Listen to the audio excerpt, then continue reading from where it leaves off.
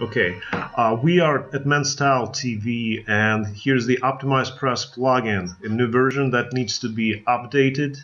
And as soon as this plugin is big enough and consumes a lot of resources, and the current account, the hosting account, is a weak one, so it could be frozen or go down, we want to do it differently. So in essence, we have two ways.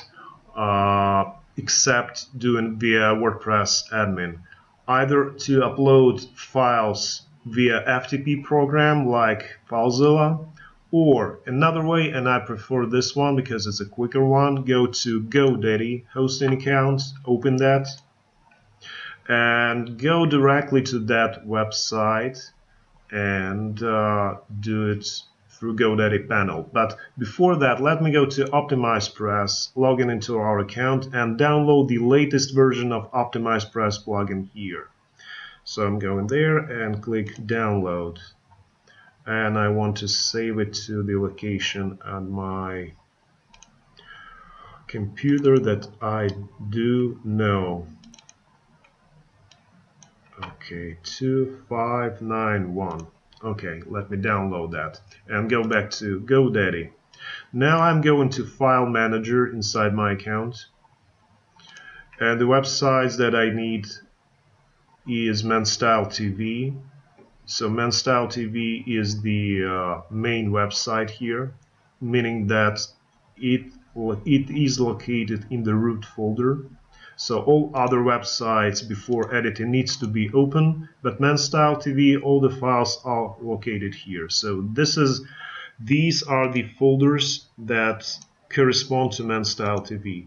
And the one we are looking for is always WP content, because we don't want to choose to change anything inside admin or includes folder, but we are going to open the WP content.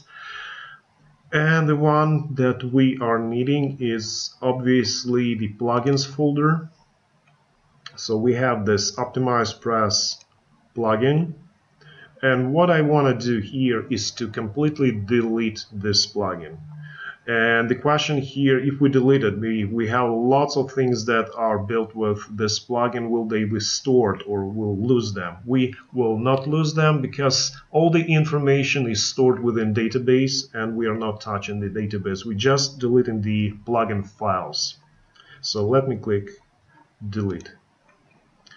Skip the trash and permanently delete the files.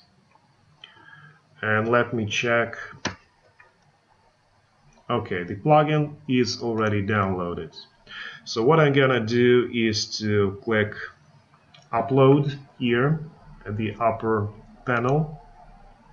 A new window will pop up, and I will browse to select the file that I just downloaded. So 2591. Okay, and the uploading process will start. So using this web browser interface, it's pretty quick.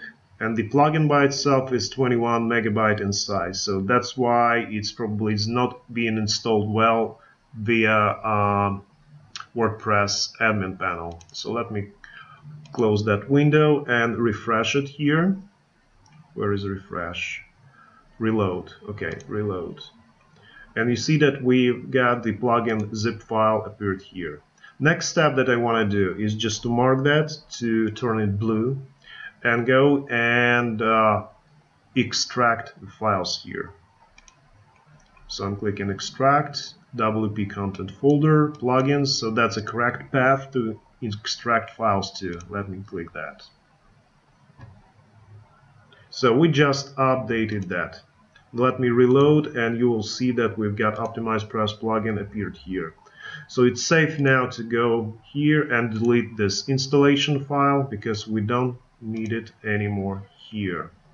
And the last step is going back to MenStyle TV and refresh the browser window to see if actually this warning disappeared. Yeah, it did disappear, and yeah, we have OptimizePress here in the sidebar. So it meaning that it was updated, installed, and active.